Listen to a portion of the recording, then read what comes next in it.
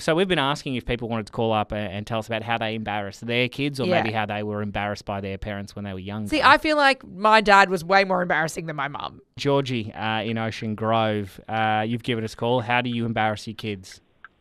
Hi, well, it was my friend's dad who used to embarrass us when we were about 18. We'd get ready to go out at her house, and he offered to drop us off at the club, but 11 o'clock was his limit, and he'd be in his flannelette pyjamas.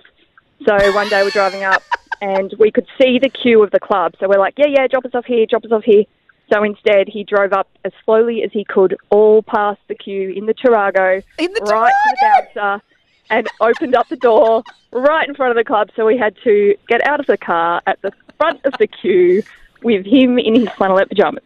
Did he blast any particular music, Georgie? Because that's a good I can't remember, one. but he was super into classical music, so it wouldn't surprise me at all if he had the classics raging. Coming up to Lammy's playing Bach in the background in the tarago. That honestly, I don't know why you're embarrassed. That sounds like the best night of my life. Tim and Jess. K-Rock 955.